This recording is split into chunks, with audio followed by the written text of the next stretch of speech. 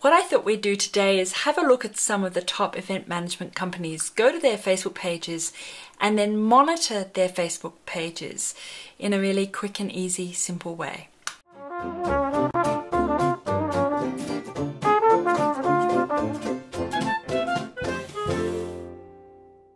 So the ones that I chose was, this is mkg.com, and I can see that they've got a Facebook page here, and I'm really tempted to do an audit or quick audit and give some tips on what to do and what not to do with their pages, but I think that's a video for another day.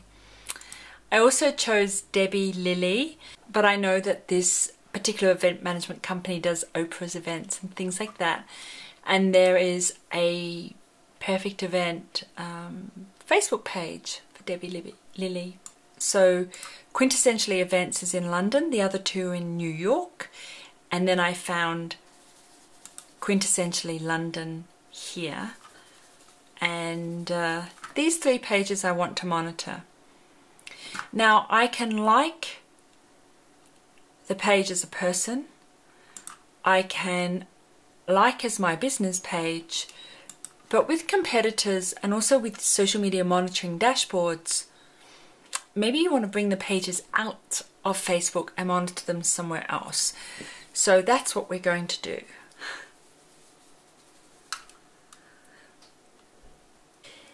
What I recommend you use is a tool called feedly.com, and just click Get Started for free. You can log in with Google or Facebook or an email address, whatever you like.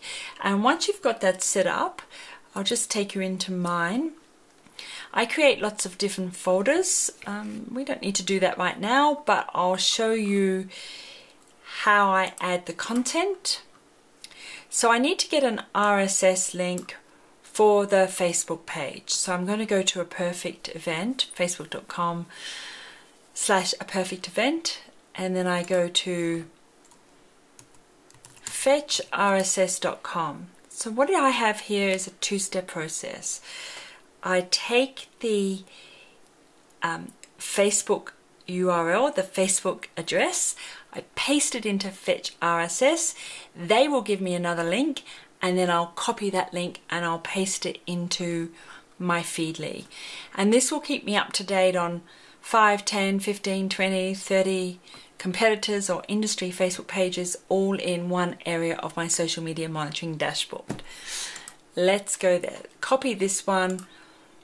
I need to log in. They won't let you do anything without logging in. You will need to give them an email address and a password. So I've copied the link from Facebook. I'm going to use Fetch RSS and paste the link in there. I've already signed in. You can use a free account or a paid account.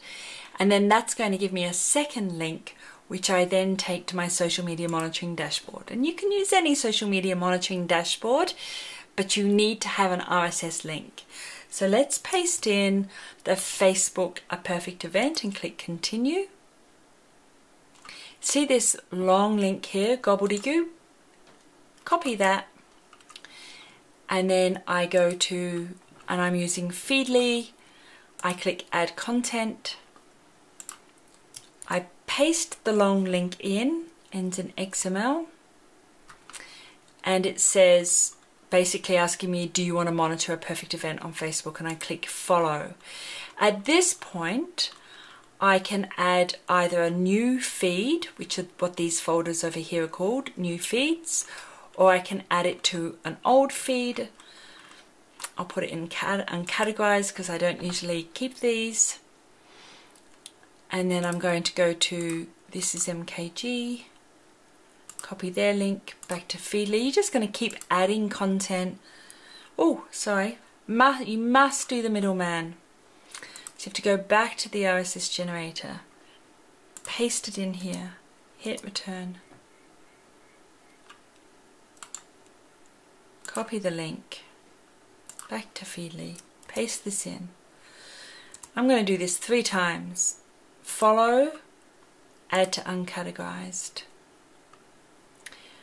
And just so you can see, when I go to uncategorized and scroll down, and I want to see MKG on Facebook, and I click Pink Sparrow's site looking so fresh and clean for the new year.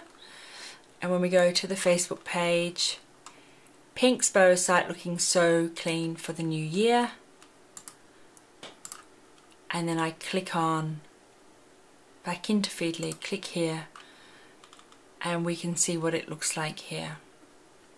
You can visit the website, see more information, and so on. And so now I have a perfect event Facebook page, MKG, and notice that the images are starting to come in now, so we're starting to see the full feed coming in, and quintessentially London. Images haven't come in yet. Oh no, they're coming in. Good. And that way I've got 3 competitor Facebook pages, and they're available to me in Feedly. Now if you want to use Fetch RSS to create the RSS link,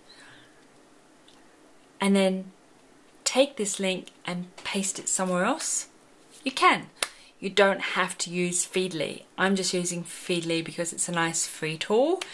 If you have another tool that you prefer, there's no reason why you can't take the Facebook link, paste it into Fetch RSS, copy that link, and then paste that into your preferred social media monitoring dashboard. Be careful, not every dashboard has the ability to monitor RSS. So I'm not sure Hootsuite does it. I think with Buffer app you need content inbox, and it's a little bit clunky. Most of the others it's clunky, but I do like Feedly. When I'm on Feedly, I can just click on uncategorized and it will show me all of the content in uncategorized, or I can click on vendors and I can see everything that the vendors are talking about. I can change the layout of the screen, so as it updates every few minutes I'm getting a different layout that's more suitable to me and the way that I like to consume media. I guess you're creating your own event management newspaper so that you can monitor what's going on in your industry. I hope you found that useful.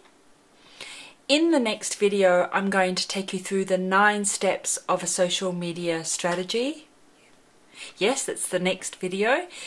And if you haven't seen the first video in this series, which is the 5 tips for Facebook admins that they could be doing to help their conference organizing and social media sales strategies, please go and have a look at that video. If you have any questions, please ask me in the comments. Don't forget to play the playlist for event managers, and if you are interested you can follow me on Twitter, I'm Silk Charm, and other social media sites.